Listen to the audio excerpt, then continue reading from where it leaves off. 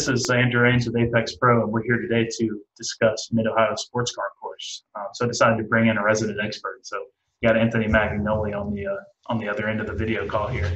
Tell us a little bit about yourself, Anthony. Hey, Andrew. Nice to be with you today. My name is Anthony Magagnoli of Drive Faster Now. I've spent a few laps around Mid-Ohio. So I do a lot of professional driver coaching for everyone from kind of intermediate advanced level up through pro level drivers. Also vehicle dynamics engineer, and do a lot of race car setup as well. I ran SpecE30 for a number of years and hold the track records on the pro and club courses of Mid-Ohio. So got pretty good reference, I think, to go from or to work from for our little exercise today. Awesome. Yeah, so we're going to be looking at Anthony's track record lap in the SpecE30, and then we've also got some Apex Pro data, courtesy of Mike Cooper, in the SpecE944. So slightly different car, but pretty similar lap time. And we've spent some time looking at it, and I think they support each other really well. So we'll be kind of using those as our references, and I'm really going to let Anthony kind of guide the conversation because he knows every inch of the track. But we'll start with turn one, and Anthony, I'll let you kind of take it over. But as you approach turn one, what are you thinking about? What are you focused on? Okay. As we go through here, I might also pipe in with some things to note that may be relevant to a quicker car than this. But in general, the track features that affect a SpecE30 are there for a more powerful car, and there might be just some slight modifications to the line. But in general, those track features are actually kind of more impactful to a more powerful car. So this should all apply pretty well throughout the range of cars. Awesome. So as we approach turn one is a fast left-hand turn. And what you'll find with turn one, as well as a couple others, is that there are pairs of turns around Mid-Ohio that are very similar to each other. So turn one is very similar in approach and execution as what I refer to as turn 14. Different numbering structures may call it something else, but basically the fast left after the red wall and before the carousel. So as we're approaching, this is going to be a light braking zone and a fast entry. You do have a bit of a bump on entry that you'll need to manage. But as we come in, we'll talk about the references for our braking points. In a SpecE30, the braking is very nearly, just before the turn-in point, because it's such a short brake zone. But it might be the 100-foot mark or so. So I'll let you come up to the turn-in point, and which we'll be looking at the abutment on the bridge, or kind of the base of the bridge to the right, and at the end of the white wall. It's not really where your eyes are going to be looking, but it's a good periphery. Yeah, exactly. There's a good periphery reference for where you would want your turn-in to be. Okay, I'll go ahead and play the video forward to that point and stop around the turn-in. Okay. Somewhere around right here. Yeah, so you can actually see the corner worker station sitting there, and there's a black spot. Yep. So that's a good place for the car to be turning into the turn from, and you can't see it yet, but there's a long red and white curb that separates the racing surface from the track out. You can consider that whole curb kind of the apex, but you definitely want, especially in a slower car, to be targeting the beginning of that curb as your apex point.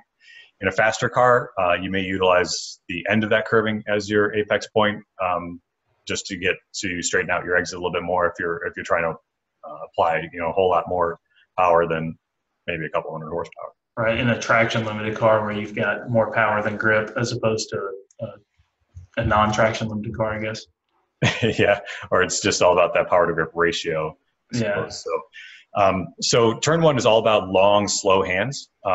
So you're going to be feeding steering input all the way from the turn-in point, that initial turn-in point, all the way to the curb, the apex curbing.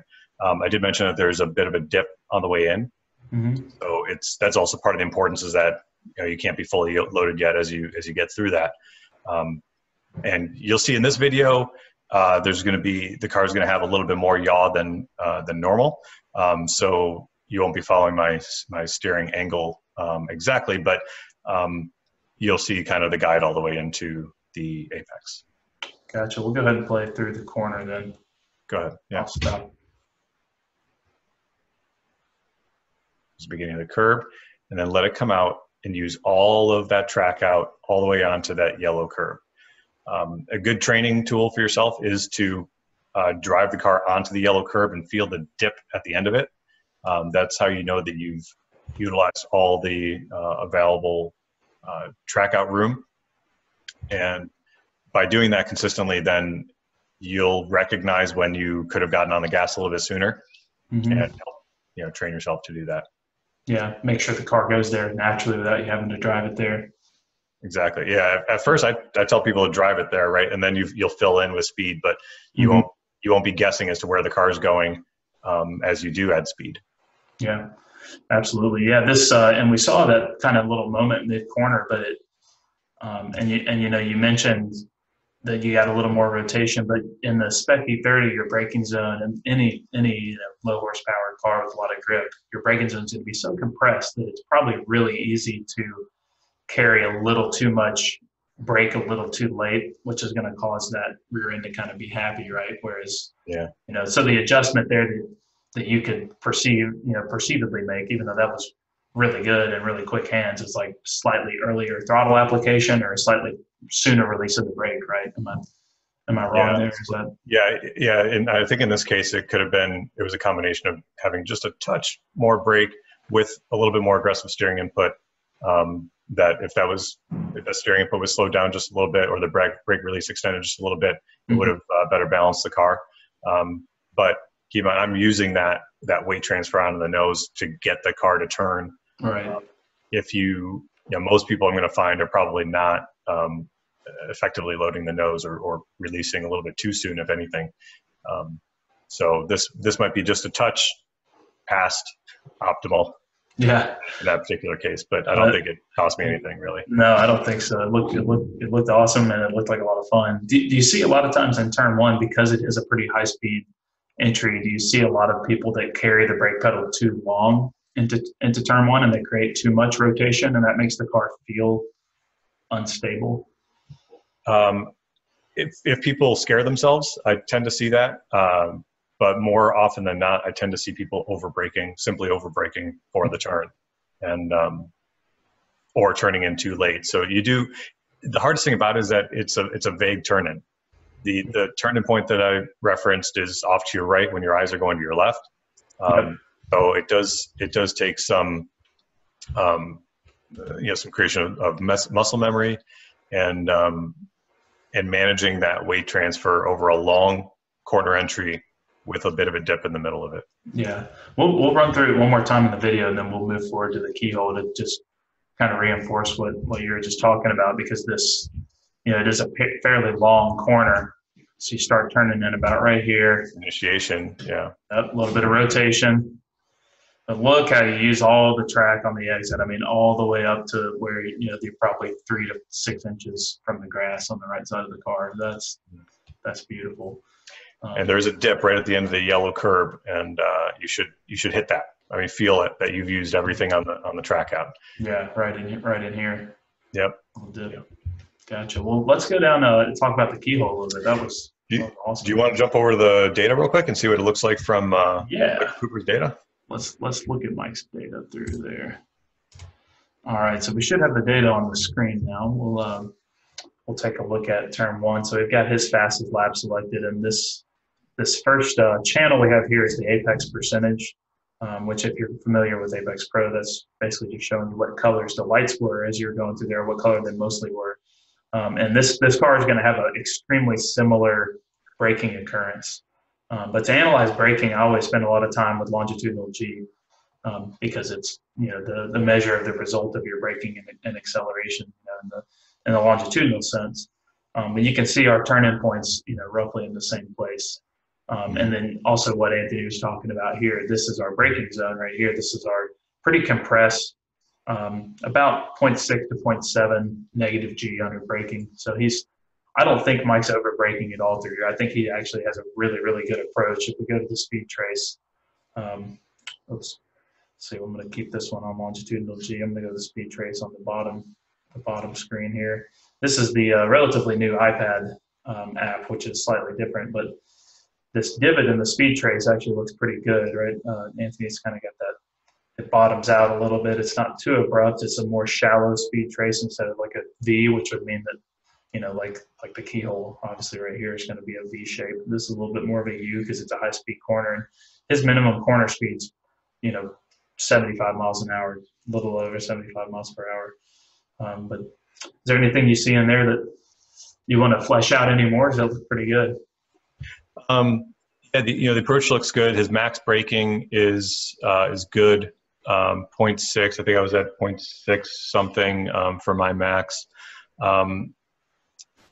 It does look a little bit more V-shaped than what I see. I kind of end up be floating, be fighting the scrub, frankly, on the corner entry. So and so my minimum is a little bit higher. My minimum is in the 79 mile an hour range. Came out with a little bit less tire. I think we're similar weight, or they might be a little bit heavier in the Porsches. We're 2,700 in a SpecE30. So we could dig in with some G-sum or looking at in Apex Pro terms, your score, right? Yeah. As you go through. Right. And we've got, this is what I always see on the entry to fast corners, is we're looking at the light display down here. So what he was seeing in the car when he applied the brakes here, it's a good amount of red lights. So red represents available traction, right? Available grip. So I think what we're seeing on this, you and I kind of pointed to the same thing, but that sharp drop in the speed trace right here is caused by hard braking. And this is probably that steeper kind of V shape to the speed trace, probably pinning a little too much weight on the nose for too long maybe, or could have started to roll back to the power soon. So I think there's probably a little bit of speed to be had by slowing a little less would be the way to, what I really like to use the Apex lights for is the macro analysis of going, okay, we're at wide open throttle right now. We've got a lot of red lights. When we see the transition from all red to some green lights, that's what means that there's some underutilized grip.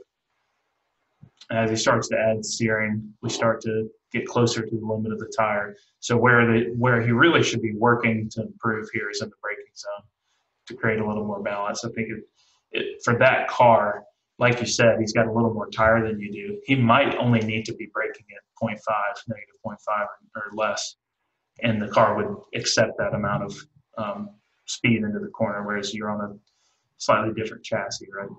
Yeah. In a momentum car, I mean, the braking to corner or to turn one is really to turn the car, not really to slow the car significantly. So yeah, you could kind of charge the corner a little bit more quickly, as long as you can make it to the beginning of that apex curve and get back on the gas nice and early there. I think he'd find his exit is wonderful. He could probably just find, a tenth or two just on the corner entry.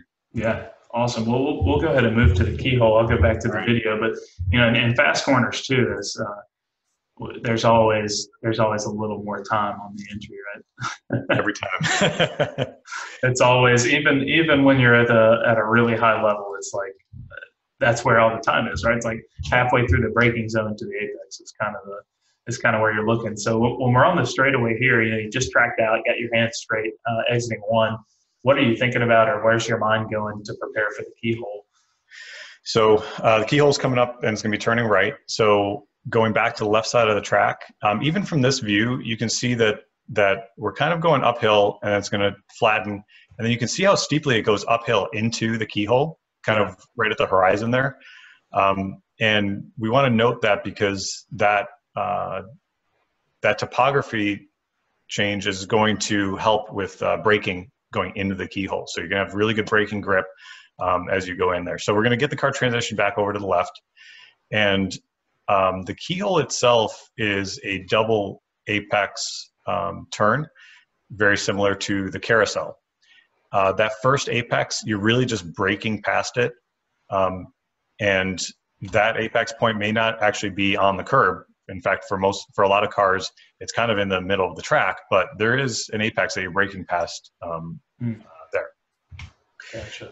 So somewhere to now I'm sorry, go ahead. Yeah, so as we brake here, I'm going to get the car pivoted to brake across the track from the left side to basically mid-track or just slightly right of mid-track. I'd say maybe left side tires at mid-track. Actually doing the braking across the track to shorten the distance and then not have to turn the car as hard of an angle on the corner entry. So you can brake nice and late here. We kind of just went past our braking points, our braking markers, our reference markers on the left side. They're typically set out with cones of one cone for, it goes usually a 3-2-1 or 4-3-2-1, depending on the braking zone. So you can see them lined up there on the left. Right there. And, oh, yeah, the cones that are actually track side are typically more easy to see until somebody wipes them out, at least. So referencing those, you can brake a little bit later than you think. In a car like ours, I think we're about the 150 point, halfway between the 1 and the 2. But yeah, you've got a lot of grip on entry. Just get the car pivoted across the track right before you hit the brakes, so that you're braking at a trajectory across the track from the left side to the middle. Seems to me like that's really the key to this entry to the keyhole, right? Because if you just look at it from purely there's a lot of different ways you could interpret this corner, but some people might want to stay track left and kind of try to open up the exit by just getting one sweeping late apex. But because of the topography here and all the other things going on, it really benefits you to start that kind of cross-track turn, which I think is super interesting. You want me to just play through this here? And yeah, let me just say, by treating it like a double apex, it shortens your time at minimum speed. That's basically what it does, or shortens your time at maintenance throttle by kind of using the entry part of the corner to continue your deceleration to your final mid corner speed. That makes a ton of sense. So go through here. There's going to be a drop off here. Now we're climbing the hill, but then it's going to drop off, and you need to time this drop off with a throttle lift to recover that grip. And that lift is going to help plant the nose. You feed some steering input. We're kind of at maintenance throttle here in the middle of the turn where we're at right now. As we come past this drop, we're going to lift, get the nose to tuck, and aim us to our apex point, which is about 3 or 4 blocks of the red and white blocks from the end.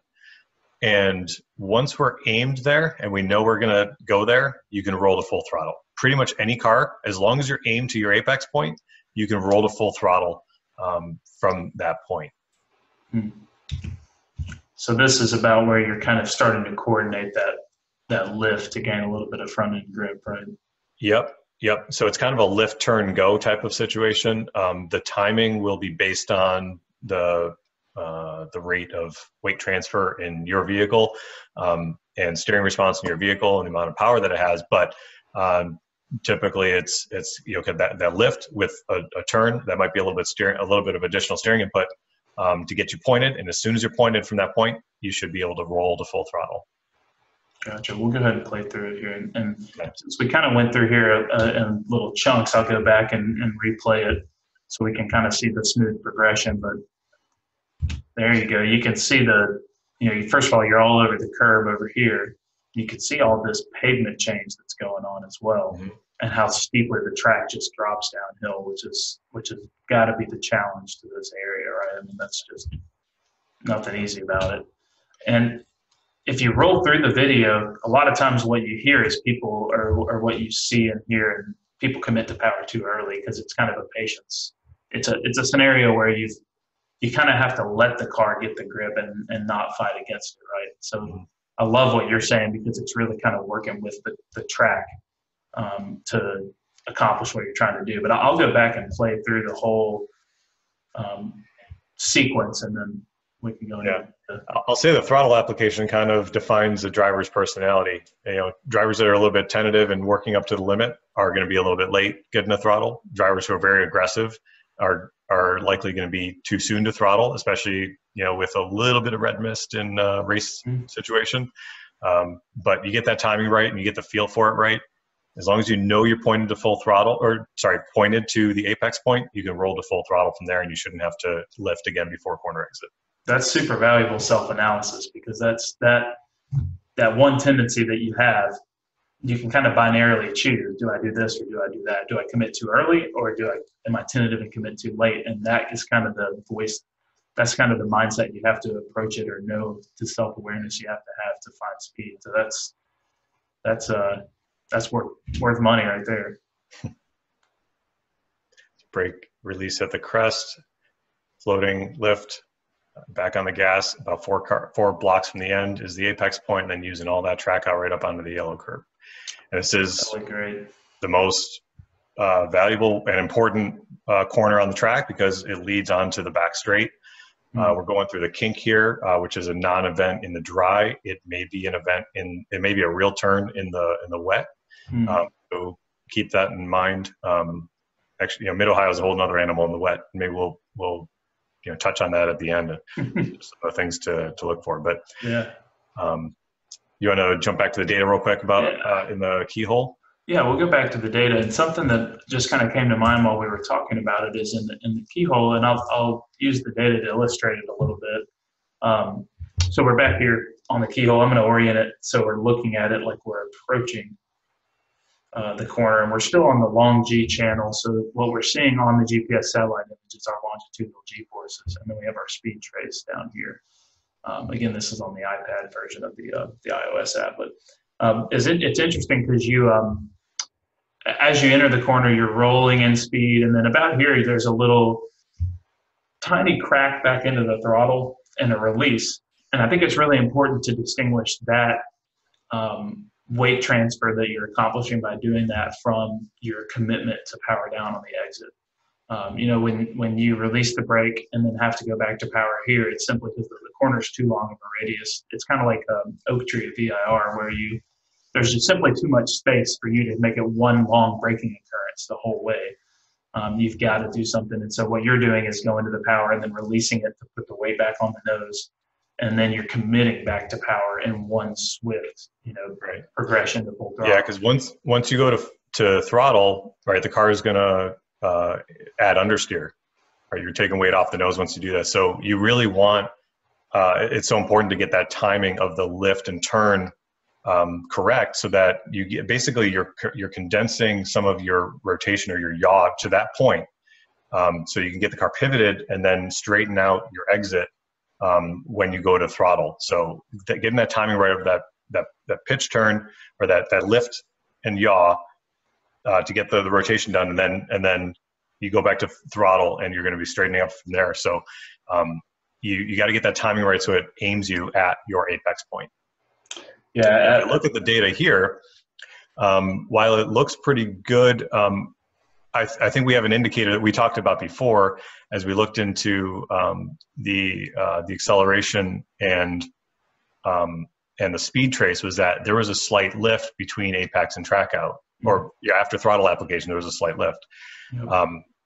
And I think you found that there's a little blip in the longitudinal acceleration, and then the speed trace showed that as well.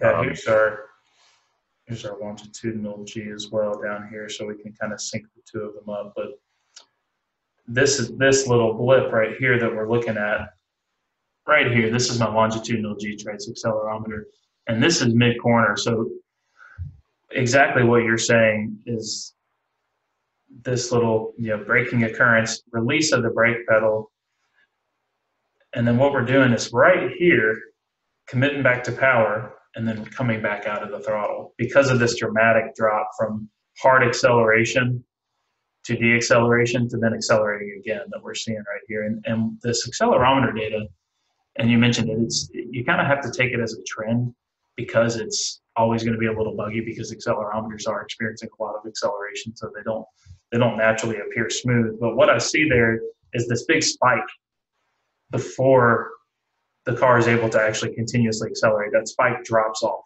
goes from immediately from 0.3 or 0.4 positive G back down to 0.1, right? Mm-hmm. That's not the little, when you're making an adjustment with the car, it's right around here. Once you're at this point, he's also apexing a little early. So that's part of the reason he's committing back to power. And then he's, going, oh, I was a little too early on the throttle, and rolling back out of it and then going back to it. But that's all stuff you can learn from really microanalyzing the longitudinal G trace. Yeah. So if I looked at that and I saw that there was a lift, or if I was the driver and I knew that I had, made a small lift there, which you may tell yourself you didn't lift, but then the data may show you that you did, right? But showing that would indicate that either the apex was a little bit too early, or you got on throttle a little bit too early. Well, one way to aid that would be to make that lift and turn just a little bit later, to get that pivot done a little bit later, and then straighten up a little bit more. And that would allow this driver to commit to throttle a little bit sooner. It might change the trajectory of the approach to be to come in a little bit closer to the curb as he breaks past that first apex. Yeah, to make it slightly more V-shaped. Right, yeah, just ever so slightly. You might be able to carry a little bit more weight on the nose on the way in there, and then make that lift a little bit later, and that might aid the exit as well. The big difference that I see in what this driver's doing versus your video is primarily that entry where you're steering a little more intentionally towards that first apex, and although you're not right up against it, you've already got, and you mentioned this earlier, you've already got the car arced and kind of pointed towards further right? Like if you're looking at a compass, you're going further around, or the face of the clock, if 12 o'clock straight ahead, you're already looking at like 2 or 3 o'clock, whereas he's kind of looking at 1 o'clock, right? He hasn't, that initial turn towards, arc towards that apex means that your car's rotated and you have to do less rotation at this part of the corner. Where Mike has, and we can see by this yellow coloring right here, the car starts to decelerate again. So he's actually kind of close to zero acceleration. So he comes off the brakes. Basically, like you're saying, if he had arced the car in a little bit more, waited a little bit longer mid-corner to get that lift and turn in, then he wouldn't have had to come back out of the throttle here. Yeah.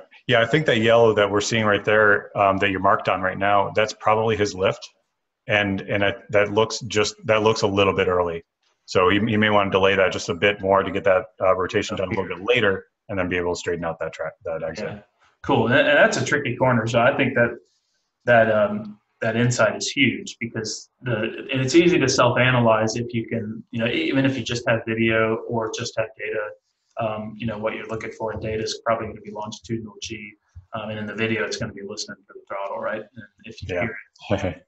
And we can probably see his track out is probably going to be a little bit early if we zoom in there on the track out point. Yeah. He's very early on the apex curve, but I mean, he already made his adjustment so he could stay on track on this particular lap. But that adjustment of that little bit later lift and turn would help him on the track out. Right, and that's why you got out of the throttle again here, so he wouldn't run out of track out. Whereas, like you said, if he had done that lift later and gotten the car pointed a little bit better, but so now he's going down the straightaway. That's where we see relatively little longitudinal acceleration. So we'll transition back over to the video for the next kind of compilation of corners. See how proficient I can get at switching between the two. Let's. Do you want to stay there? Actually, sure. So if anybody's not familiar with the track, they can kind of see from the GPS view or from the satellite view, where the track's going to go. So as we just saw from the video, we're in that braking zone for what I call turn 7. If this was the club course with all the turns, this would be the 7th turn, the kink being the 6th. So I'm just going to use my nomenclature, and everybody else can figure it out based on theirs. So what you see is a right, left, right in view. Now, that left-hand turn is at the peak of a hill, and it's referred to as madness. And the riding thing that we need to look at as we look at this sequence of 3 turns is that you have a straightaway coming into 7, and you have what you can't quite see, but an acceleration zone coming out of 9. So 8, right, which is Madness, the left-hander, is at the peak of a curb, or of a curve. Sorry, it's at the peak. Topography is at the peak, right at the apex, basically. So you're coming over a crest. It's slow. It's the second slowest corner on the track, and there's nowhere to go after it. So basically, it's a throwaway. Okay, so you want to optimize the turn before and the turn after, compromising turn 8, the left-hander here, as necessary. Yep. So with that in mind, we'll go look at turn 7 at the end of the straight. So we got a hard braking zone. This is the hardest braking zone on the track. And we'll see the reference points in a moment, but you'll want to use the majority of the track out, if not all of the track out on exit, carrying your speed through here. This turn is on camber. And again, that's your compromises. You're carrying all this speed off of the back straight. You want to carry that as long and deep as possible. And compromise that slow turn as necessary to maximize your speed, your high speed, through turn 7. So this is probably a good place to go back to the video. All right. And look at the approach from in-car. There is a couple surface references, but we just went past a break in the wall. Actually, can you just jump back like a couple seconds? Okay. You'll see a break in the wall on the left as we approach down. No, sorry, continue on. All right. As we come up to the braking zone here, pause there. It's the 500 mark right there. And then you get into and then the cones start at the 400, 300, 200, 100. So most cars are going to be braking at the limit at around the 300 or 350, depending on the car. A quicker car maybe a little bit earlier, depending on the aero level and the grip level, etc. But I just want to point out those reference points for your braking marks. On the left, you got the marks along, or the signs along the fence. Yeah. And then the cones along the track. Yeah, there's the break that you're talking about, and that kind of starts off. And it's pretty steep downhill, right, towards the turn-in point. Yeah, it comes in, but it picks up camber as well. So yeah. So I think it's a net gain, but it's going to be, you're going to do a long brake release and really try to manage floating speed into the corner, and continuing your scrub on the way in, because like I said, you want to carry as much speed into and through turn 7 as possible. And why don't you just play through to the exit of turn 7. Bring it in, just touching the apex curve there, and you see I'm using almost all of the track out there. In a momentum car, I'd say leaving maybe half a car width at the most is good. In a high power car, you can use and probably should use every bit of that. The only reason is because you start crossing the threshold of the kind of cost benefit of how much you throw away in 8. And in a slow car, you can't recover that speed as easily. And I've found that there's a tenth or so there. Just leave about half a car width there. And from this point, I'm going to continue turning right with any residual grip that I have. If I didn't track out all the way to the left, I'm going to just keep pulling the car right and pull it away from the grass just a little bit, and use whatever residual grip I have, if I have any, to set up for turn 8. Again, that's if I have residual grip, I'll use it to set up. But I don't set up naturally, or I don't give up anything in 7 to set up for 8. I love that term, residual grip, because it really puts an emphasis on carrying speed through 7. Instead of saying, because you can tell, and even this car in front of you, if we go back a little bit, look how far he is over here track right. Yeah.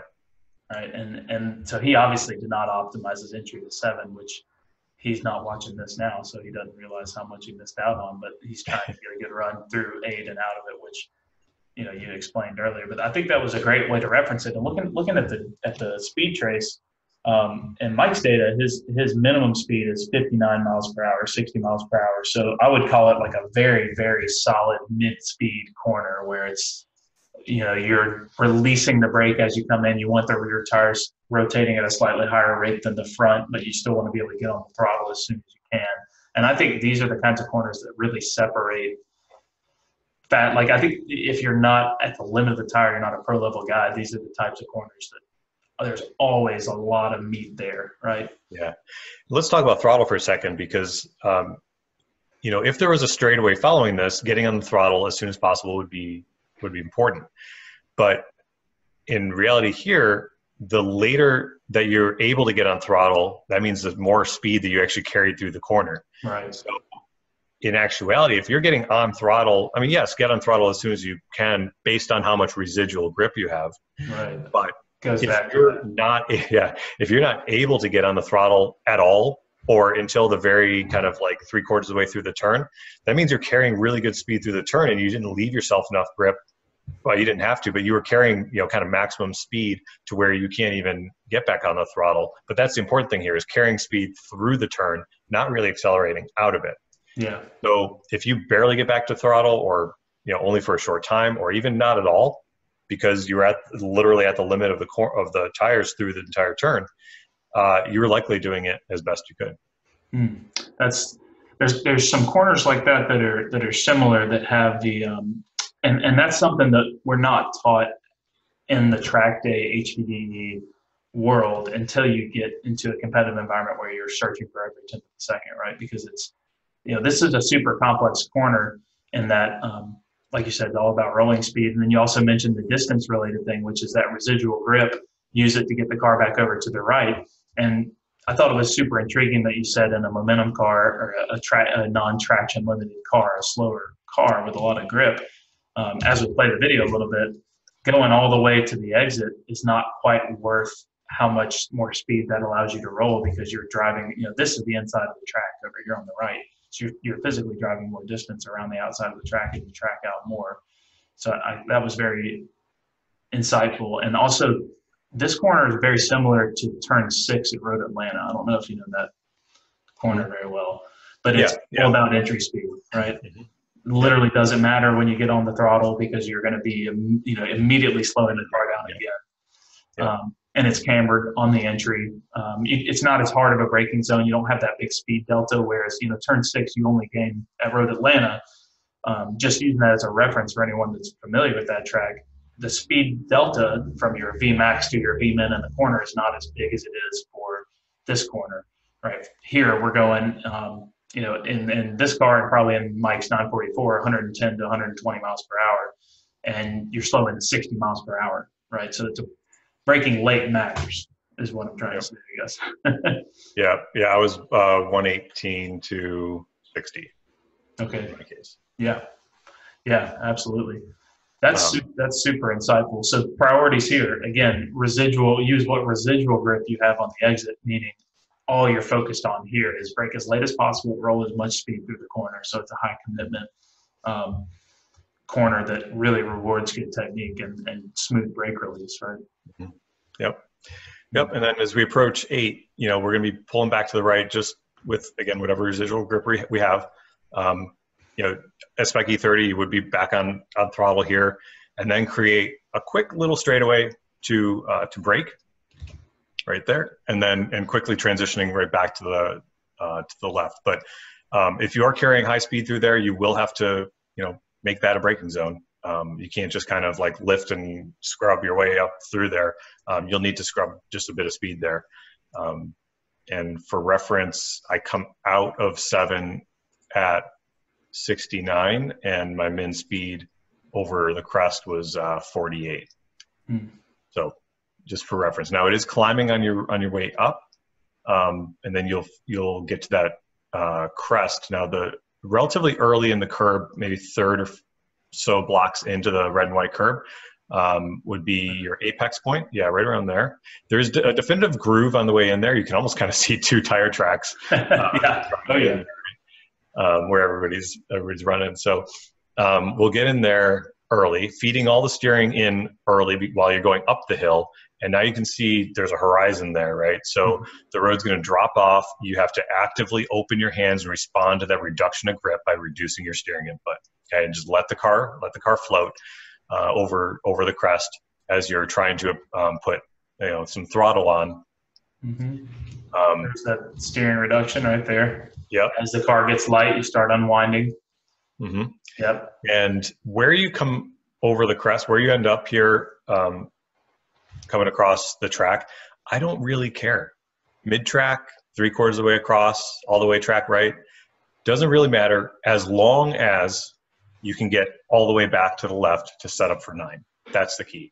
You have to get all the way back over to the left, because again, you don't want to compromise anything in corner 9 coming up, because there's an acceleration zone after it. So if there's any compromise, it's going to be here in 8 to make sure you can get all the way back to the left. That's you can see ahead of us, we're heading pretty steeply downhill. Yeah. So you're going to need to brake sooner than you think, or sooner than a relatively flat turn or flat approach, and turn in a little bit sooner than you otherwise would, because you're not going to have that response because the car's headed downhill. Yeah, that's a really, really important point, because once you start driving the car, the closer you get to driving the car at the limit of the car, all these little topographical changes really, really start to matter, right? So the track that it's fallen away. So your goal, I love that. You kind of summarized it into your only goal through here is to get all the way over here before you turn in, right? Yep. And these are the keys that you kind of hit these points, and the speed's going to come naturally. So if you really force yourself to be vigilant about doing these things, you'll find the speed. Gotcha. Awesome. We can look at the data if you want, or we can keep moving on the video. I think. Yeah, let's take a quick peek at it just to get us up to this point. All right. Go over to it real quick. And what did you say the minimum speed was for you in the SpecE30? I think it was 60. Okay. Yeah, it looks like Mike in our control car here is right around 59 miles per hour at his slowest. Okay. And he actually, I noticed this earlier, Mike, if you're watching this, which I hope you will at some point, because I asked him if we could use his data, and he was ecstatic that we were using his data. Thanks, Mike. He, and the track definitely is going downhill a little bit. We're back in the end of the back straightaway here, turn 7.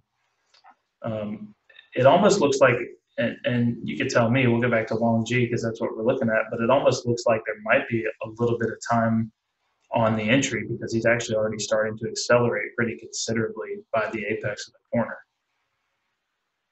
All right.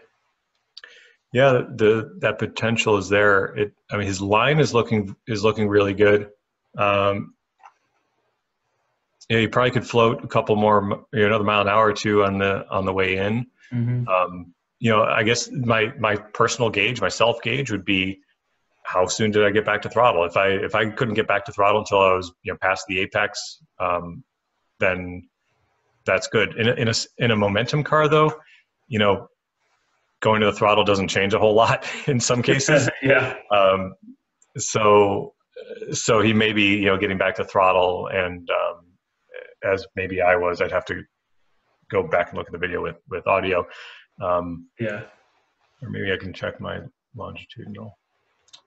Yeah, it looks like there's a little bit of potential, and again, like we talked about, this is a corner that really rewards technique. So what I'm looking at right now is longitudinal G, both on the GPS image and the graph image below, which is the benefit of having the iPad version of the app that I've started to mention several times now. But he definitely is accelerating a little bit before the apex. So what I would say, purely looking at the data without looking at this video or anything, I would say that there's probably a little more rolling speed to be had on the entry. The left front tire probably has a little more grip. And also it's really interesting to watch I'm going to replay the data and then we'll move on to the next corner. But if you press the play button on the data here, which is this lower triangle right here, you can replay it at more or less the speed that it was, that it was happening right in real time. Mm-hmm. And what I look at when I look at the apex lights is where did the lights appear during this set of corners, and that's what I kind of want to use as my gauge for how I approach it, right? So it's right there where it starts showing more red, right? Right. So that's where, and this is a lot of times going to be the place where, because the blending the friction circle with our turn in and brake release is always kind of going to be that point where, yeah, there's always probably a little bit more grip. But what I'm thinking that we could do here, Mike, that what I would basically recommend, and this is based off of what I'm seeing with the G-Trace and just the apex lights here, are these red apex lights nicely correlate with this spike. And I don't know if you can see that, Anthony, but I'll go back to where I had that set up right here. The G's are gonna, so we're braking here. This is probably a little bump from a downshift.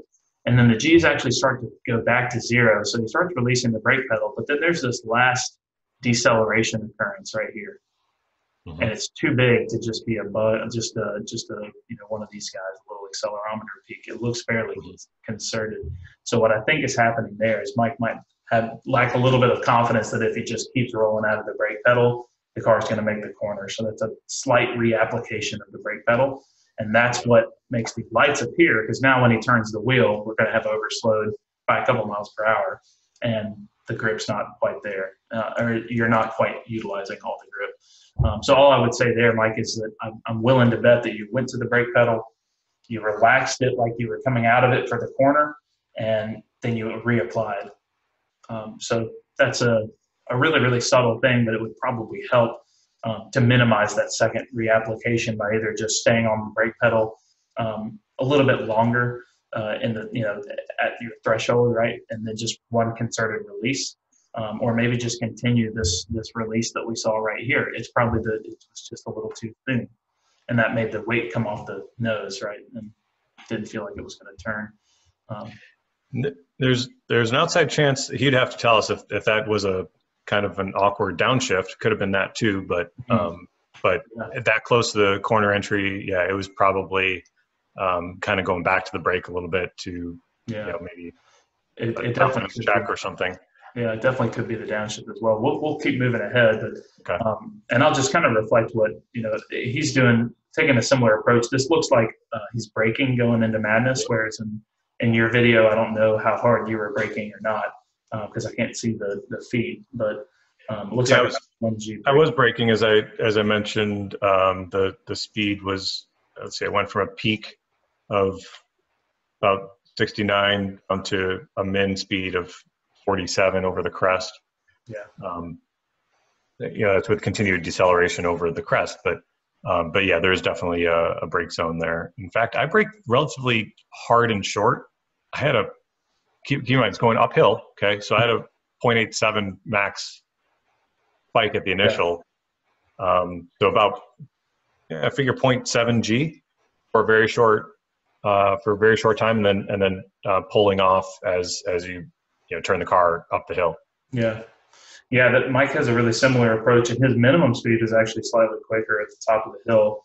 A little bit more contact patch on this car too. He's right at like 49, 50 miles per hour, right at the crest of madness. And then it looks like he follows your advice. I've got a bunch of excuses lined up as to why he's quicker than me there. Do you want me to go through them? Yeah, we'll just start. Just list them all. That's interesting. Something I learned a long time ago with when we were running because we kind of overlapped very briefly in World Challenge, but I think it was, 2016, the year before you ran the BMW. I had a team that ran an Accord with me, and I was over a second quicker than him at Laguna, but in all of the relatively slow corners, he was slightly quicker. And I was just charging the corners too much and compromising when I got on the throttle, and he was a lot more patient and got the throttle sooner. And had I not been able to overlay his data with mine, I would have never seen that opportunity. But it helped me find a lot of time. So you don't always have to be faster to learn something. It's absolutely true. I mean, I've had those experiences. Somebody running, same lap time within 0.005 of a second, but we have a second variance almost between us at different parts on the track. and That's you crazy. applied both things. Actually, it was James Clay and I were both running an E90 at NJMP. And I saw, or he kind of let me know what he was doing in his section where he was quicker. I told him what I was doing in my section where I was quicker. And yeah, sure enough, next time out, dropped like a second off the lap time. So that's how teams make each other faster, even if they're running the same times. Yeah, absolutely. So all that to say, don't be shy about looking at someone's data who might not be faster than you, because it doesn't really matter how you figure out.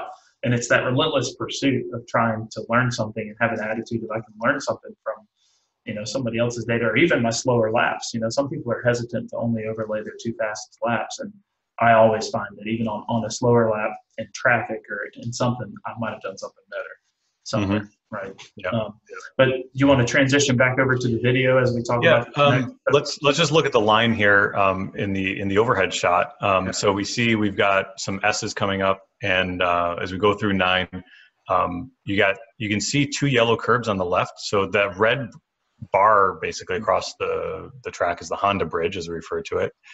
You've got a yellow curb right before it that goes under it, and then you've got a yellow curb just past it there on the left. Yep. And then, and right about at that point, or just kind of at the end of that yellow curb, is a crest. You're going uphill on the way in there, and then you're going to crest at that yellow curb, more or less.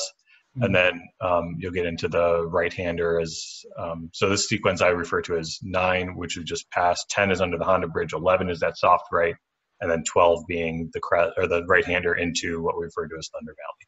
Gotcha. We just want to set ourselves up here for what we've got coming up, and as we go back to the video. Awesome. All right, I'll shift back over to the video.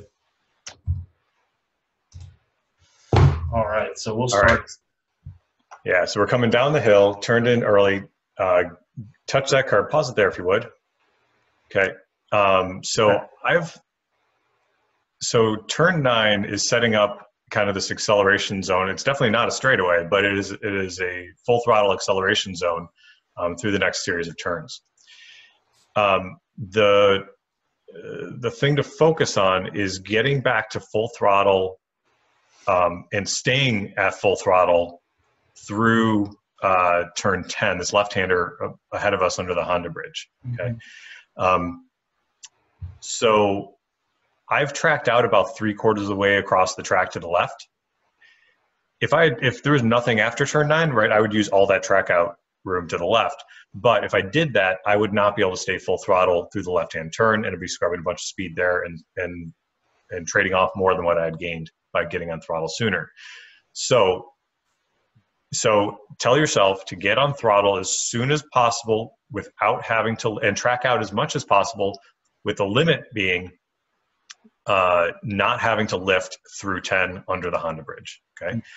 So in a higher horsepower car, you are definitely going to go a little bit slower through 9 with a later apex, and stay further to the right, maybe only 1/4 of the way across the track from the right, or maybe half, staying there a little bit longer, and then transitioning back to the left so you can stay on throttle through 10, which is ahead of us. Okay. Now the apex point that you're going to be targeting is right at the end of the yellow curb. You'll find a dirt patch there, and that's what we're going to be hitting right there. You can see it. Yeah. So a tire on the yellow curb, or half a tire on the yellow curb, you just want to be nice and tight there. But here's where people kind of can lose their way a little bit. Keep turning the car left as you pass that. That is, just because the curb ends, it doesn't mean that's the release from the turn. In fact, in a slower, softer car like a SpecE30, I keep the car relatively tight to the left, and I'll explain why in just a moment. But you remember from the overhead, we have another yellow curb on the left-hand side. Mm-hmm. And as you come up to where the car is ahead of us, you're going to be completely unsighted. You're not going to see any track in front of you. So you need a reference point in that. And if you start releasing from the left side of the track, where we are right now, or from where the apex is just ahead of us, you're going to end up driving off the track to the right as you come over the crest. So as you come past here, I stay tight to the left until you get to the next yellow curb, and that's when I release. So you can't see anything here. Mm-hmm. Right here. Now you can see it. that's where you straighten up, okay? Gotcha. And you'll come straight over that crest.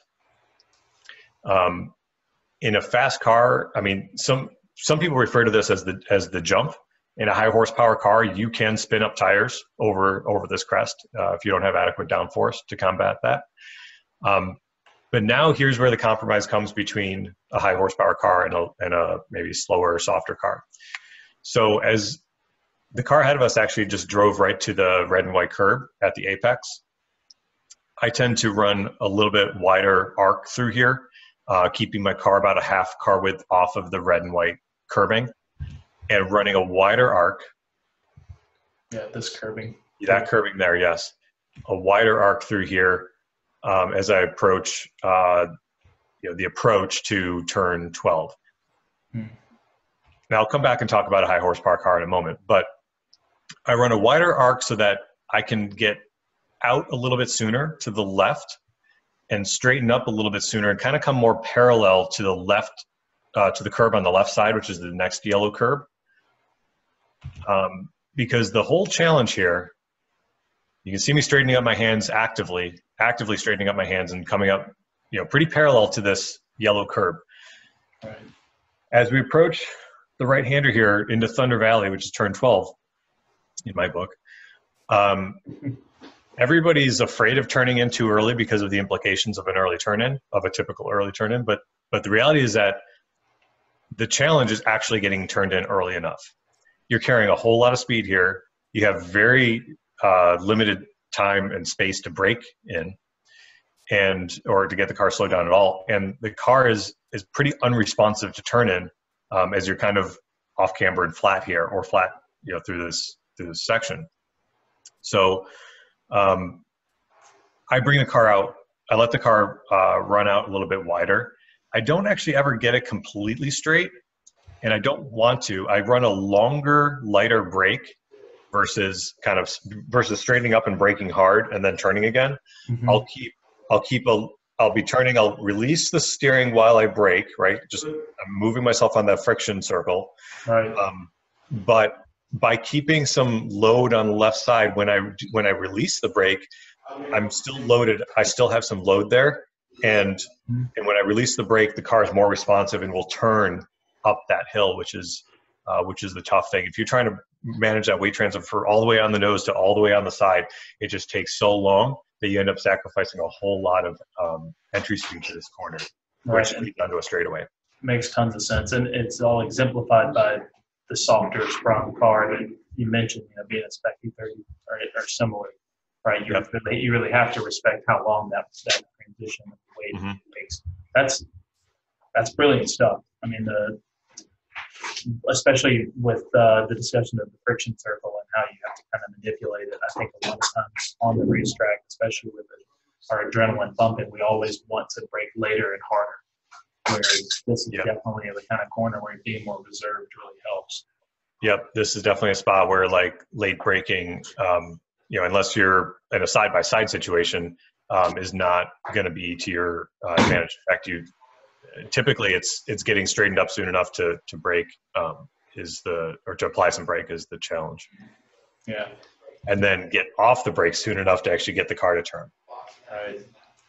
Yeah, that's really interesting. So here you are, and this is, when I first watched this video, this is one of the things I've noticed, because I haven't seen a lot of onboards that really have this dramatic of that kind of earlier turn-in concept that you mentioned, but it works out so seamlessly. And I'm sure it's one of those things where it feels a little weird at first, but it really all pays dividends on the other side of the middle. Yeah, this turn is similar to turn 8 over Madness, where it's climbing. We're now going uphill. So you get good grip on the entry, but there's going to be a crest kind of right past the apex point that you're going to need to let the car just wash out when you go over that crest. So we're doing all of our turning going up the hill. So you see a lot of steering input at this point, and I'm going to apex on that curb.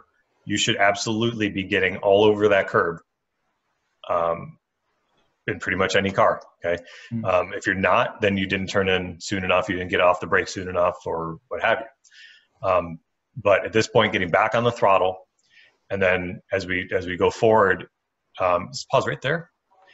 you can see if you need an indicator, kind of before you're over the crest and can see where you're going, there's a gap in the trees, which is right ahead of dead center from me right now, right?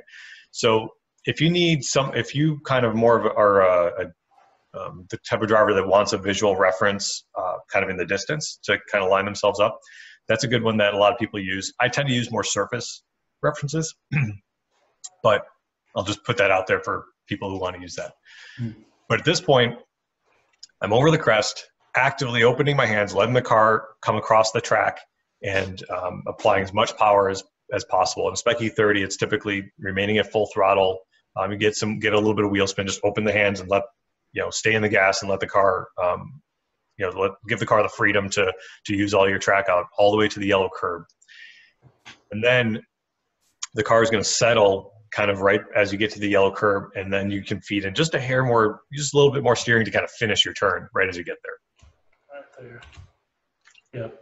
Still got steering in at this point, just kind of finishing off that, kind of making up for what grip you didn't have as the car crested the hill to some extent. Yeah, you need to do, you're only able to do 2% of your steering when you're coming down that, past that crest. So 98% of your steering has to be, before you get to that point, and then this very last little bit. And I'd say maybe this is, 5% of it, and the other, now I've lost my math, 5, 2.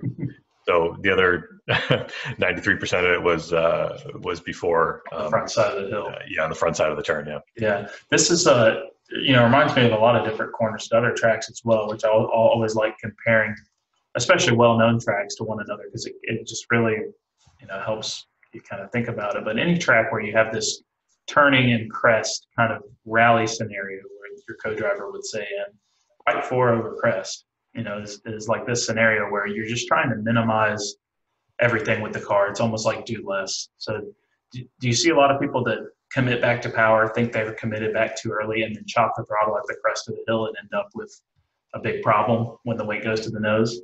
Look where all the tires are ahead of us. Oh yeah. They're all the right side of the track. Right. Everybody hooks it across the track, and there's nothing on the left side. Everybody's afraid of early turn in, early apexing, going off the left side of the track, but the reality is that doesn't happen. If there's any problem, it's before you even get to the turn, and they never even get into the turn. So it's all with people getting over aggressive on the throttle, and the car getting loose over the crest, and then when it settles on the back side, then hooking across the track, or if they do go off past the yellow curb on the left side, bring it back on too aggressively. But the tracks usually are pretty good at putting the tires in the risky areas. There's been plenty of time for them to analyze who's hit where. Yeah, that's super interesting. I love this section of corners, because it rewards any soft brake application, light long brake application corner. I really like, because that's a lot of times if you're in a race or something and you're trying to catch somebody, and you can get in their mirror and make them want to apply the brakes later for a corner. This is the kind of place where you can gain a little bit of time on somebody and plan a pass, because you're able to have more restraint and really drive the car the way it needs to be driven. But do you want to take a look at the data real quick here? Yeah, let's do that.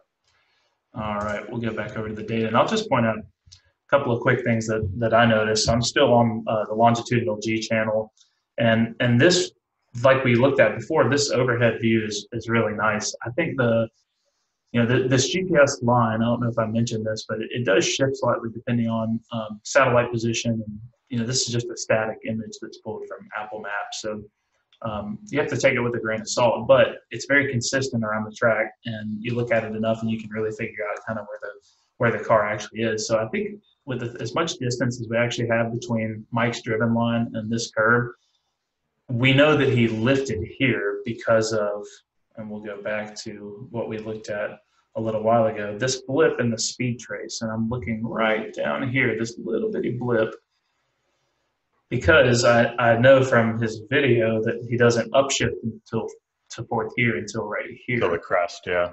Yep. So this is just our little relax off the throttle, and that all starts back here where Anthony really emphasized the late turn in from the left side of the track here. So Mike might have started bending the car in a little too early here, and it's it's hard to exactly tell, but I think he could have gotten a slightly later apex here and then been able to hold the car further track left here. Yeah, and there's two ways he could have modified his approach there to be more track right on his approach to 10. So one would have been a later apex through 9, the right-hander there, the first right-hander that we're looking at.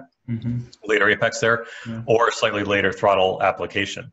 But the indicator to himself from in-car would have been, oh, I had to lift through 10 to stay tight to that apex, to that dirt patch there under the Honda bridge. I'd have had this slight lift. So next time around, do I use a little bit later apex, or do I wait just a hair longer to get on the throttle? But either way, either one of those would allow him to stay a little bit tighter coming out of 9, a little bit tighter right coming out of 9, and then enabled him to stay flat through 10 under the bridge. Right, and this is probably much more prevalent in a higher horsepower car as well. And I know we're going to address that a little bit about, and you already talked about how the line would be different. But if you have 500 plus horsepower and you're trying to put it down, exiting 9 right here, that lift is probably going to be pretty prevalent if you don't get the car set up just right. It'll be easier to find than it is in the 944 because it's probably a very little, adjustment off the throttle. It's not a big lift, right? It's just an adjustment.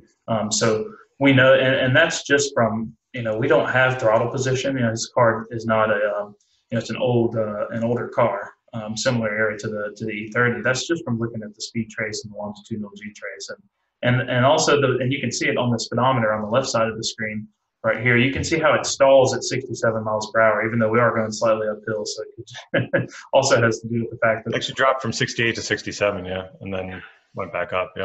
Yep. So that's definitely our little speed adjustment. So that's really easy to analyze, and that's just some low-hanging fruit. But I think what's so important about this whole section of track, and you hear it anytime in IndyCar races or sports car races, where they always talk about not having room to pass and everything being really tight, and it's because this track, every corner, and this section, everything, if you had a bad run or didn't get this part of the track sorted as you're coming into, trying to beat Jim Madness, then everything affects everything at this point, right? It's like you don't really have time to reset. Right. Yeah. They say that Mid-Ohio is a rhythm track, right? And that's really wise, that one turn leads into another, and so one thing affects another, and when you find that rhythm, or how that line where everything kind of flows together, then it feels like you're in a good rhythm. But what it really is trading off or prioritizing the right things, right? Like we said, between 7 and 8 and 9, right? 8 is the throwaway to optimize 7 and 9. And that's really what it's about. That's really important. Prioritize the right things, and you kind of have to learn from people that have done a lot of driving and analysis and doing what we're doing, which is the real kind of guts behind learning how to go fast before you can really learn what those things are. Just a couple of things real quick before we move off of this, and I think there's one big question here that I've had that I'm sure a lot of other people have had, but we can see in Mike's long G trace, we've got a little initial application about negative 0.7 G, a relax of the brake pressure, and then reapplying to negative 0.7 G. And that's usually evidenced by a downshift, right? Yep. That's that subtle, even if you get it perfect with a heel toe, there's going to be some release, or even just the drivetrain actually changing the weight distribution slightly as the chassis and drivetrain kind of gets jolted by that downshift. But so my question is, and there's other things we can look at here, but the big one to me is third or fourth gear, right? Because a lot of cars are going to be between gears here, right? Yeah, and that's the tricky thing, is that if you go to fourth gear, you have to manage downshift to third when you're braking not in a straight line. So it's a difficult thing to do to manage that downshift there. But in my opinion, if you're hitting the rev limiter, somewhere, if you're hitting the rev limiter kind of before that red and white curb, that in view, that if you're hitting the rev limiter before that, it's likely worth going to fourth at the crest of the hill, at the top of the hill, and then making another quick downshift instead of just sitting there, because you do gain speed because you're coming downhill through there, so you will gain speed as you come through that section. But line wise, I was going to talk about the high horsepower line, the difference between that and the low horsepower line. Yeah.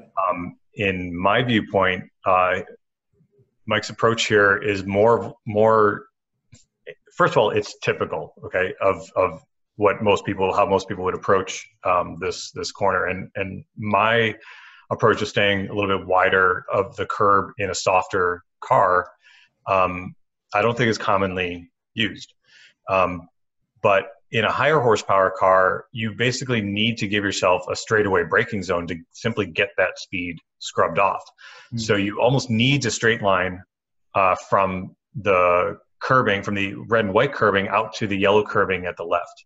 Mm-hmm. So where I'm out wider, running a wider arc and coming into that yellow curb more parallel to it, and thus turning it sooner for 12. In a higher horsepower car, that just sacrifices too much speed when you could be accelerating harder and braking harder and just literally getting there sooner. Just point and shoot kind of mentality works in a higher horsepower car. Mm-hmm. So there is a compression at the red and white curb. So you use that to turn the car, and then depending on your power level, you might actually need to start your braking there. But then you'd straighten up the wheel considerably more as you head out to the yellow curb, and then turn it in from the yellow curb. Excuse me. Gotcha. We'll edit that out.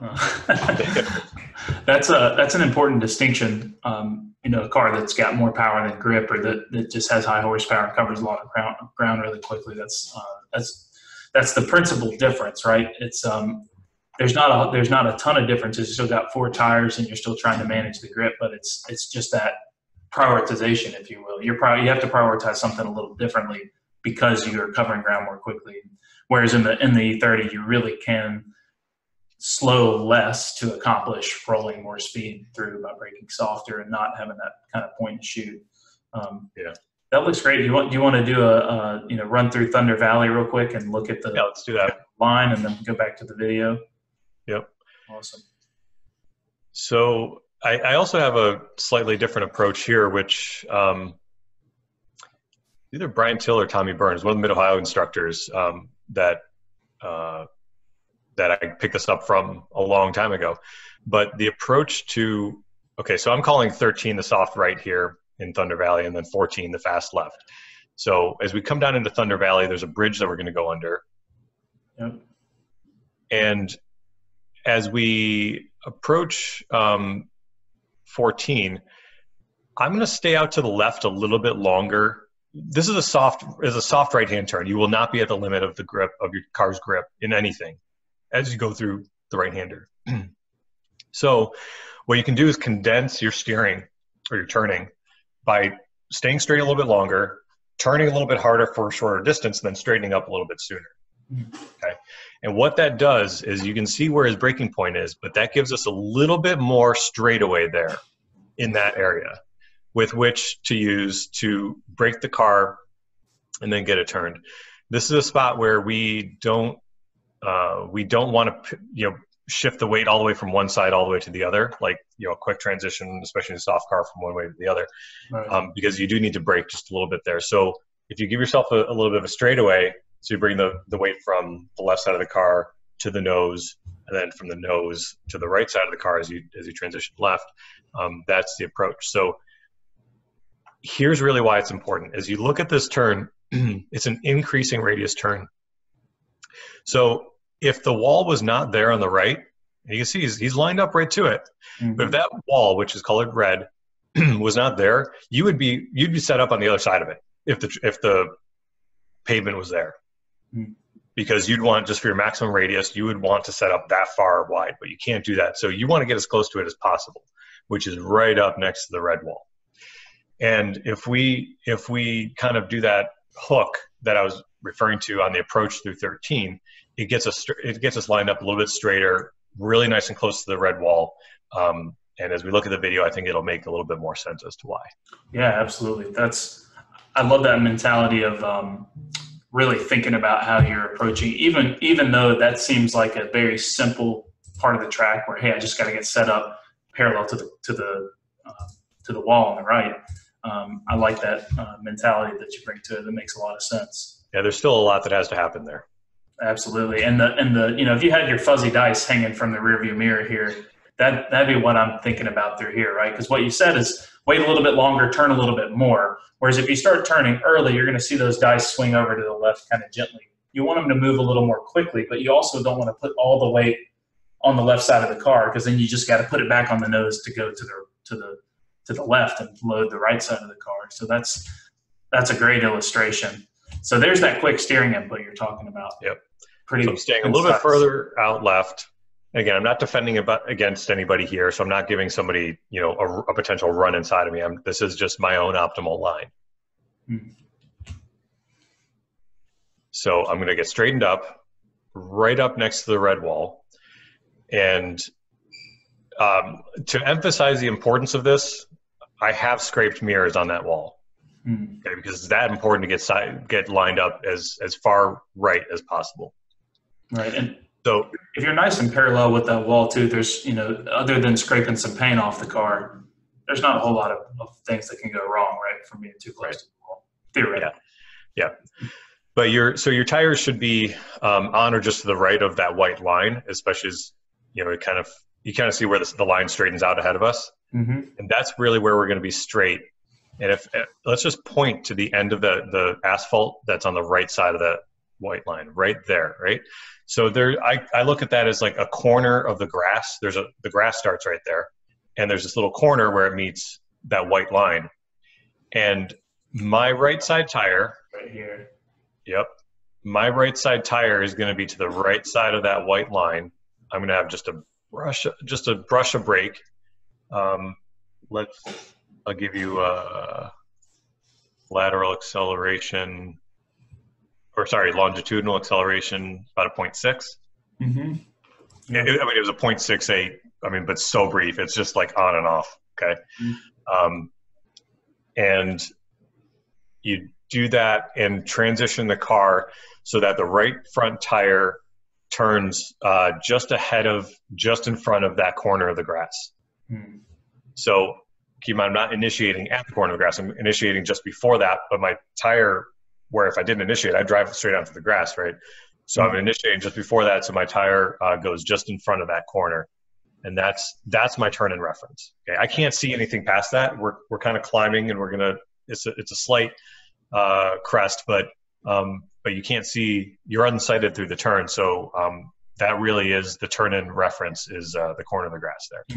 Kind of you know, anytime your turn in reference is that close as well, and you mentioned it earlier, but it's that peripheral reference, right? Where it's your focus vision has already transitioned to look through the apex, even though it's unsighted, and you're using those peripherals because you want to see what's over that hill as soon as possible, right? You're not looking and going, there's the grass. And that you wouldn't have the time to react to that anyway. From here, I can, right? I can line myself up from here, but once I get to it, yeah, of course, it's all done. Yeah. But you can see how close the mirror is to the wall. Again, I'm not looking at the wall. Like, I remember when I was still carrying, you know, passengers back in like instructing your HPD days. Yeah, I'd still be doing this, and people would kind of go right as we were at this point, and I'd be like, "What's wrong?" You know, because I have I'm not looking at it. They're looking at it. Yeah. Because they're right there. They're closer to it. Yeah. Right. That's a good indication that you put the car in the right place. Yeah.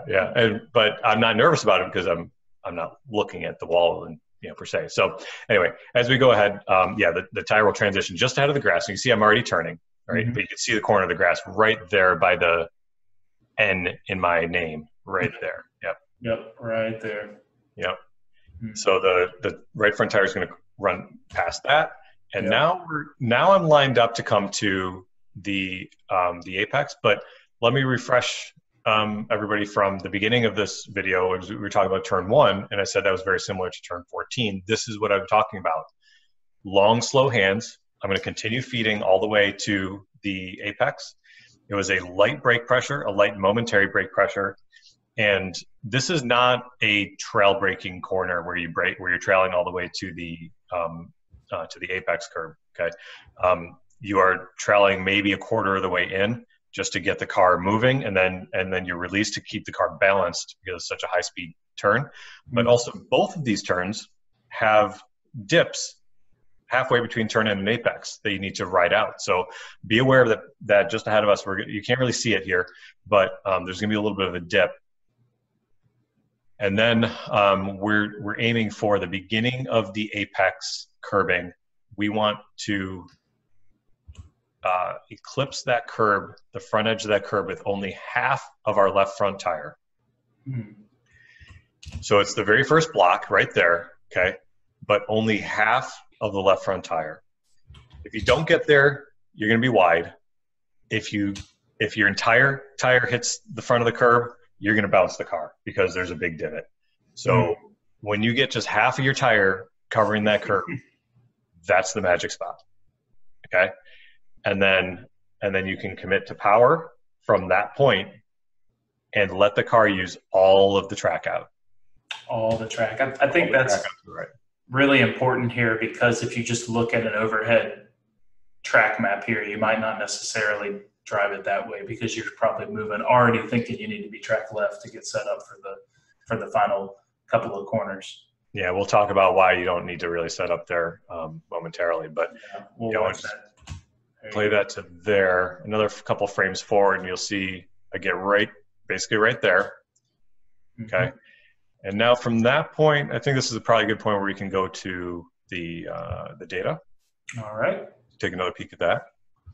We'll go back over to the data, and I was looking at it when you were talking about your braking tendency here, and it looks like Mike has the exact same approach. He's at about a negative 0.67 pedal as much deceleration, and then from that point on, he's out of the brake pedal and transitioning back to throttle. Might be just a little bit wide of the apex here. This whole line looks a little compressed to me, just from really face value. But he's definitely turning in at almost the exact same point, right in here. Why don't you zoom in to the end of his braking point? Yeah, can you zoom in a little bit further there? That's all I got on the zoom. That's about, it's going to get pretty pixelated anyway, I guess. So in a soft car, what happens is if you don't do that kind of late hook through 13 that I mentioned, you end up pulling away from the red wall just a little bit sooner than you otherwise would be able to. So that's what it enables me to do is it gives me time to transition away from the left to center and brake, and then back to the right side of the car as I turn left. So that's the importance of it. But yeah, his approach looks pretty good. He might have turned in just a hair late, and that approach that I just mentioned might help him a little bit there to get the car settled and turned back to the left and hit the leading edge of that red curb with half his left front tire. Yeah, absolutely. And I'm looking here on the speed trace, where right here is where the blue dot is currently, and you can see the speed trace is really interesting. See how it is a swift, quick deceleration, and then a really, really slow deceleration to the minimum speed. So he's rolling in speed, and he's not picking up the throttle heartily again or accelerating until after the curbing on the left side. Yeah, that would support the theory of a late turn in, that he was continuing to scrub on the way through the turn rather than getting back to power. You realize he was a little bit late on this particular lap. I think that's what we're probably seeing. I think the GPS is likely showing us that what he truly did on this lap. So yeah, I mean, my approach speed is very similar, 88.5. My min speed is 76.8, about 76.8. Yeah. So, and that's right at the same point, basically at that apex, at the beginning of the apex curbing, and then you're increasing from there.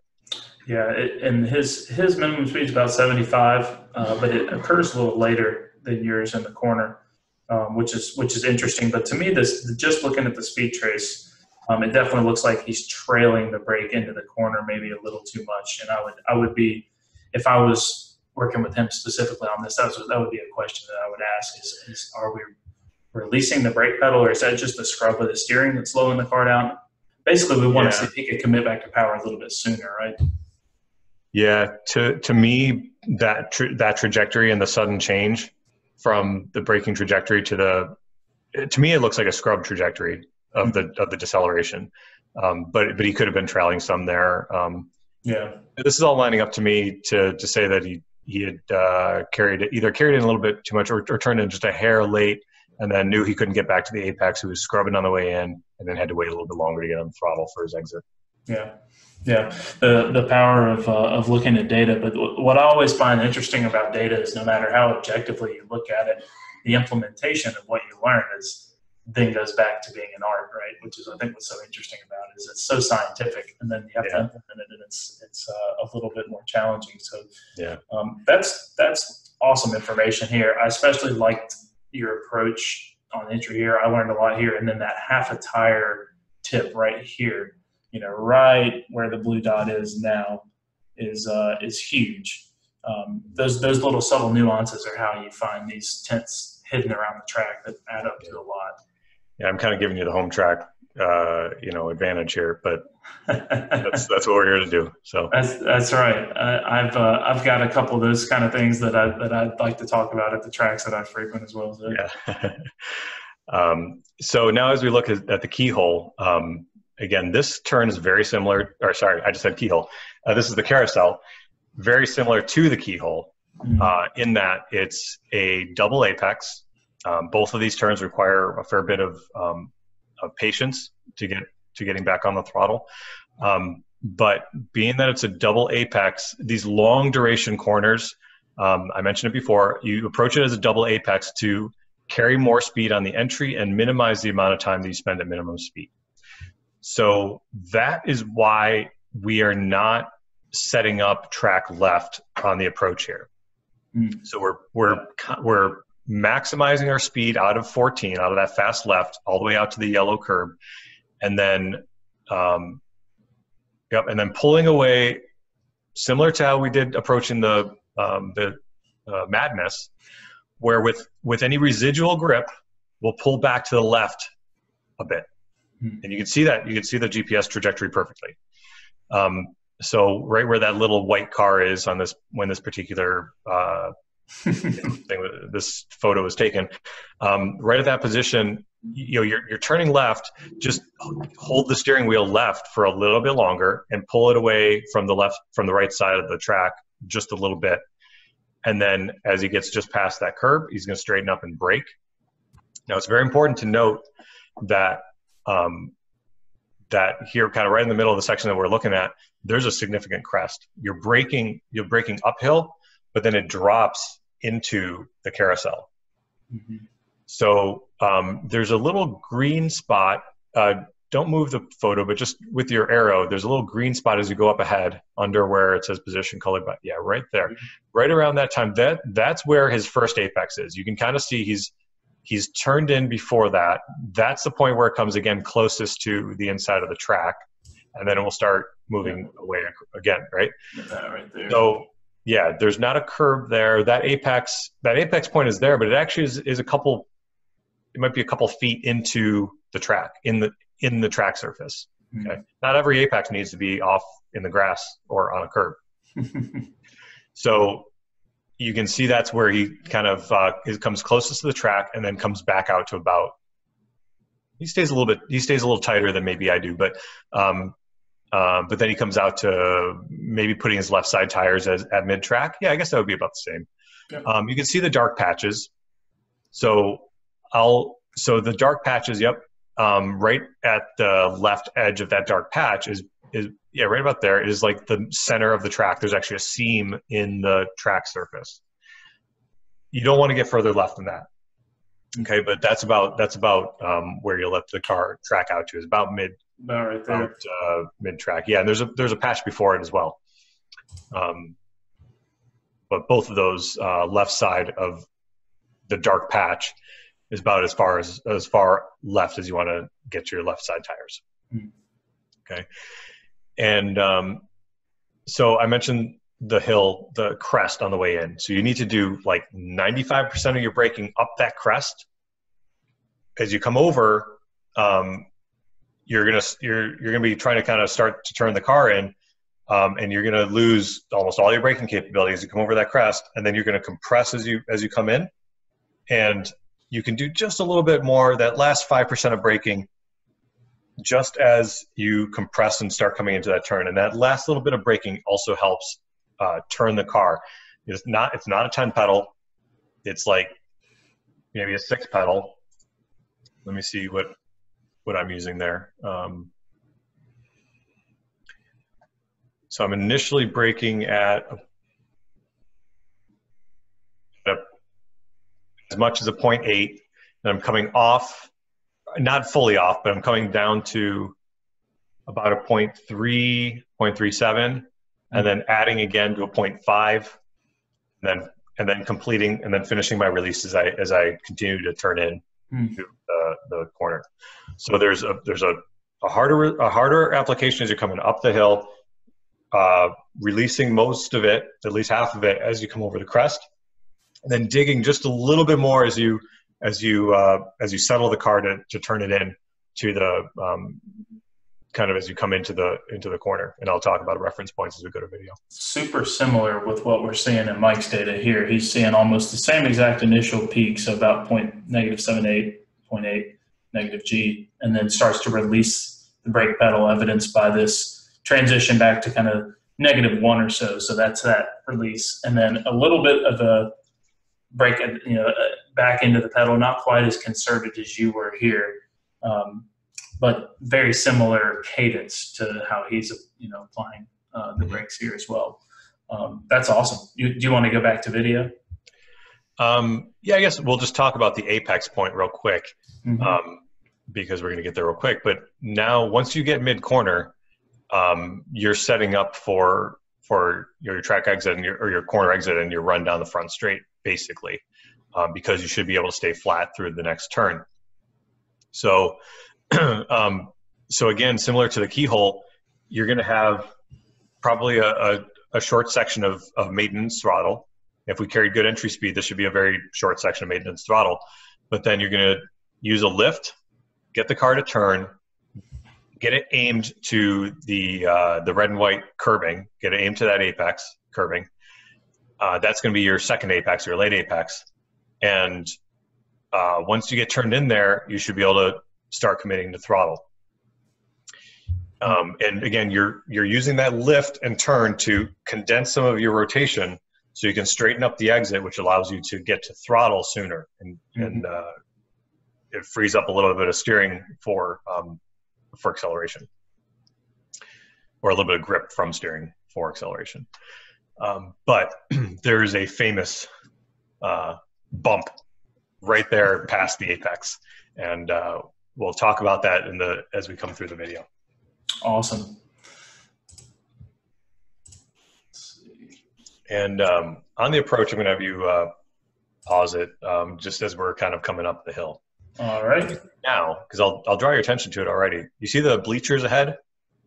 Yes. Yeah, 2 sets of bleachers there, and then there will be another couple sets further to the right. But yeah, but the one to the right of those 2, yeah, that one, that's going to be our visual marker as we line ourselves up coming over that crest. Awesome. All right. So with any residual grip, we're gonna pull the car back left just a little bit before turning it back to the right, and then we'll brake up the hill. So we're braking. Yeah. Brake up the hill here, and let's go back and I'm seeing a kind of a jumpy screen. I hope everybody else is seeing a smoother screen. But here, as we step forward another couple of frames, we'll start lining ourselves up over the crest right about here. I'm more or less aiming for that that set of bleachers. Now we're coming down the hill, so I'm kind of at light brake pressure, but now feeding it back in here. This car is going to kind of block us visually a little bit, but we're on a dark patch here, about half track, left side tires at mid track at the most. Continuing forward, lift and get the car turned in, and then into the red and white curbing right there, and stay tight to it. And then we're going to be full throttle from there all the way through the next turn. And just pretend that car in front of us isn't there. Okay. All right. So why don't you just play through that one more time at speed, and I won't voice over this time. Okay, through 14. Break up the hill, release another little dig, turn it in, lift, get in there, back on the power, full throttle from here, through the left-hander, onto the front straight. Okay. Now let's talk about a little bit more detail. So let's go right before the apex in, yeah, let's step forward just a little bit. We'll go to the bump, or at least where we can see the bump. Okay, we're coming in tighter, tighter, tighter. And right about here, we'll get onto the curb. Now, just ahead of where this PTE car is, about maybe just about a car length ahead of them is where the bump is. Right up here. Yeah, right there. You can kind of see it. I will say that the tighter you are to the right, the less impactful it is. A SpecE30 can typically hit it, stay full throttle, kind of open the steering a little bit, and just ride it out. I was just there a couple weekends ago when Trans Am was there, and watching those cars go through there. They really cannot get to the throttle until after that curb. Now, I could definitely see which drivers were the NASCAR drivers driving in TA2, getting ready for their Xfinity race, because they were all, pedal to the metal, just ride it out, big sideways. They're just throwing everything at it. Yeah. It's kind of that driving style. But the guys that know the cars and knew the track, it was very evident that you really can't apply power. And I'll say this for higher horsepower cars, you may be feeding in, but you're really not going to be able to commit to full throttle until you get through that. If you're over a certain power threshold. So keep that in mind based on where your car is, staying a little bit tighter, knowing that bump is there, just opening up your hands a little bit, and riding that out, and trying to put down as much throttle as you can as you come through there as possible. Now, very similar to turn 9, before we went under the Honda bridge, I mentioned you track out as much as you can with as much speed as possible, where the limiting factor to how much you track out and how early you get back on the throttle, the limiting factor is, can you stay flat through 16 or that left-hander onto the front straight? So in a SpecE30, you can basically track out almost all the way to the left and then just hook it back to the left, and you'll make it through there without having to lift. Spec Miata, pretty similar. But in a higher horsepower car, you may need to compromise to stay a little bit tighter coming through here, maybe mid-track, so when you get turned back to the left, you can stay full throttle and get a nice fast run onto the front straight. All right, so here you're very much so, mid-track or a little further track left, and in a higher horsepower car, you're going to want to stay further to your right here. Yep, and take a wider arc, a wider radius through 16. On the bump, something that you mentioned, this bump that we were looking at, I raced a late model stock car with a solid rear axle and a NASCAR style, transmission and same driveline. And what's interesting about those cars is they respond really well because of the solid rear axle to a dramatic lift of the throttle right over a bump.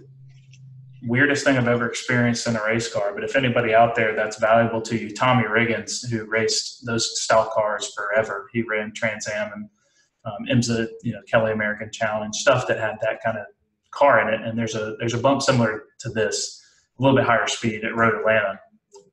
But you actually chop the throttle on those big truck style cars with 4 9-inches and stuff, and it makes it feel smooth. It's the oddest thing I've ever experienced, but try that one on your own legal, there's no legal advice here. There's no implications of you're going to be fine if that happens. I don't know. It's at your own risk, but it helped me a lot. It probably doesn't apply to most cars with limited slip differentials and independent suspension. If you have the car aimed right and in the right place, you can probably ride it out. But those cars that have the kind of primitive differentials and whatever happens on the left side of the rear axle happens on the right side, for whatever reason, that helps. Mm-hmm. Weird. Something, from my past that I got to dig up there. Yeah. That's awesome. Well, this is obviously another very important turn for this track because it leads on to the second longest straightaway on the front straight here. And that, completes the lap of Mid-Ohio. That's it. And as a reminder, this is what's referred to as the pro course. Whereas the club course runs a chicane between turn 1 and the Keyhole, and that's where the numbering nomenclature that I'm using is coming from. That full track with all those turns. But if anybody wants to see this video and be able to play through it on their own, it's on the Drive Faster Now YouTube page. You can go in there and just use the search function in that page to search Mid-Ohio track record or Mid-Ohio SpecE30.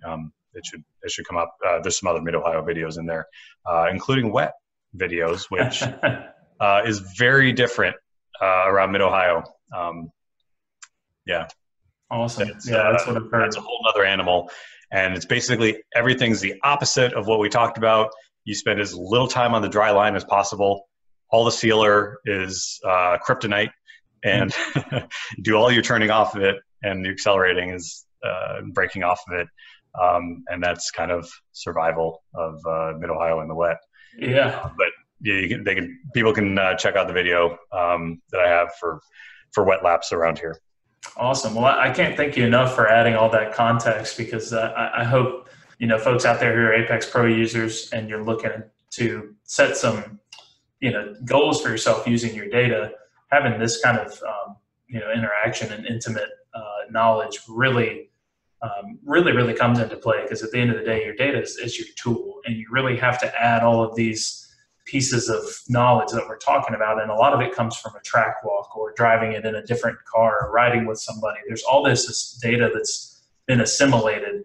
And a big thing that I think that Anthony hit on that's really important, no matter what data system you're using, of course, I prefer it to be an Apex Pro. I'm pretty biased, but it's about priority, right? Like we talked about. And you made a really, really important point that Mid-Ohio is a really tricky track because you have to learn how to prioritize the right things, which is true with every track, but more so when all of the corners lead into another corner. So I tried to focus on in the data when we reviewed this on specifically stuff that you can look at in your own data and go, does mine look like that? We saw this line right here, this, the speed trace where Mike was scrubbing speed going into, turn 14 after the red wall on the left. And you could tell that he was struggling. He had charged the corner a little too much and wasn't able to get back to power soon enough. And stuff like that you can actually find in your speed trace or in your GPS overlay that without having to do a ton of digging, I think is really, really, really powerful. And then hopefully you can take some of the more specific tools that we talked about here and kind of, use them for references. But how can people follow you, Anthony, if they want to, either get in touch with you or see what you've got going on? Yeah, I'm on Facebook as myself. I tend to only, accept friend requests of people that I've actually met in real life. But my page is Drive Faster Now on Facebook, drivefasternow.com. And then I'm racing this year for 5.2 Motorsports, and their Facebook page is also 5.2 Motorsports. We're running an ST2 Shelby GT350 Mustang in NASA Super Touring 2. So we'll be at Mid-Ohio this weekend with NASA Great Lakes, and then we'll be at the championships next month in September. We're seeing what we can do there. Yeah. So I also have some video from a quicker car like that's running, a 130-ish type of lap time versus this 143. So if somebody's looking for some reference from something a little bit quicker, they can find that there. As I mentioned, I do a lot of driver coaching. So if you kind of want this whole process to go a bunch quicker, I'm available for that. Awesome. Yeah, I would recommend it. If you want to take this amount of track knowledge and then put it in that visceral, real life situation at the track, I can only imagine help people find a lot of speed here. So based on your data and your video, it certainly helps. Absolutely. It helps a lot. You got to have all the tools, but thanks for taking your time to do this, and we'll hopefully do more in the future. Sounds good. Awesome. Thanks, Andrew. All right. We'll do All right. it again soon. All right. Take care.